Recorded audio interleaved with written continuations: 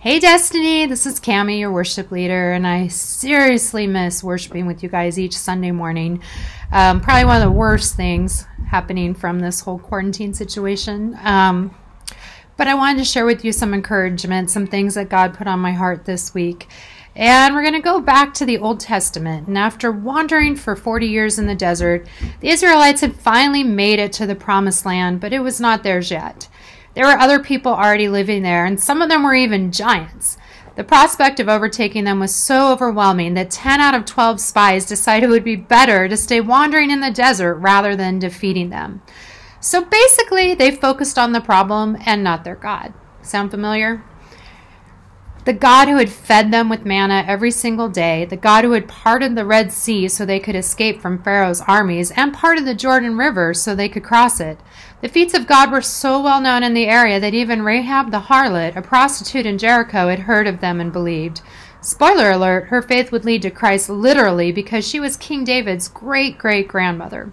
So what does that have to do with us?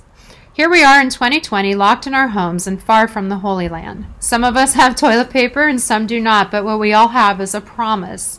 The Israelites taking possession of the Promised Land is a physical representation of the spiritual battle that God is fighting for us. All these kings in their land that Joshua took at one time because the Lord God of Israel fought for Israel. Joshua 10:42.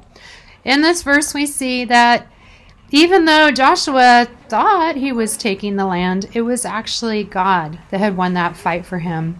And later in Joshua 11:5-6, we see, so they went out, they and all their armies with them, as many people as the sand that is on the seashore in multitude, with very many horses and chariots. And when all these kings had met together, they came and camped together at the waters of Merom to fight against Israel. But the Lord said to Joshua, do not be afraid because of them, for tomorrow about this time I will deliver all of them slain before Israel. That was 31 kings. And God had promised that by tomorrow at that time, they would not be an issue anymore.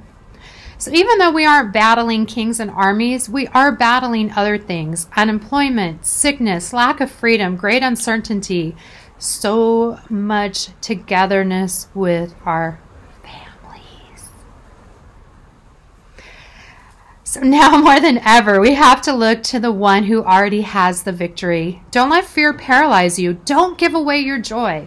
Look for the manna that God is sending you every day. There are blessings all around you, but when we focus on the problem, we miss them. Proverbs 3:5-6 says, trust in the Lord with all your heart and lean not on your own understanding. In all your ways acknowledge him, and he shall direct your paths. Turn off the news and turn on some praise and worship music like Goodness of God by Bethel Music, that's my current jam on repeat, or Surrounded by Upper Room, which we did the last time we met. And hang in there, Destiny. We'll be together soon.